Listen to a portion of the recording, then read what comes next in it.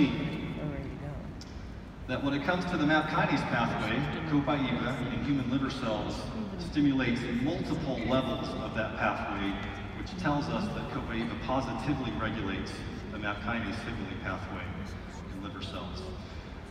Now, I'm going to walk through some of these data a little more quickly now because you're all pros at it, right? You're professionals. So that was just one of those three pathways. How about the others? Looking at the AKT, PI3 kinase mTOR pathway, again, in response to copaiba for 24 hours.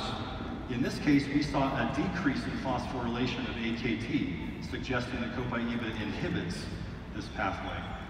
Looking at another element of that pathway, a protein called 4E-BP1, its phosphorylation state similarly decreased after 24 hours of treatment with copaiba.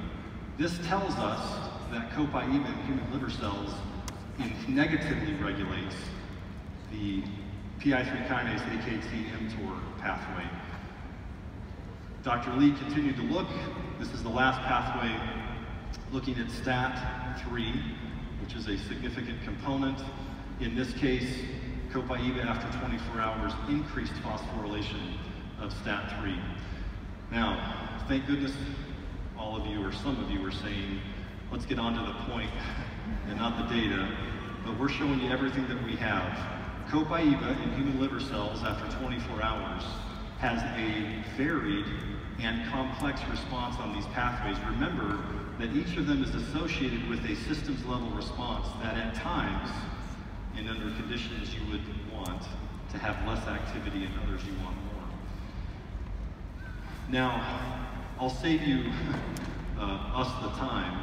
We repeated those studies, or Dr. Lee did, with green mandarin, helichrysum, melissa, pink pepper, and turmeric. And again, you can see a complex picture of very focused regulation, the regulation of cellular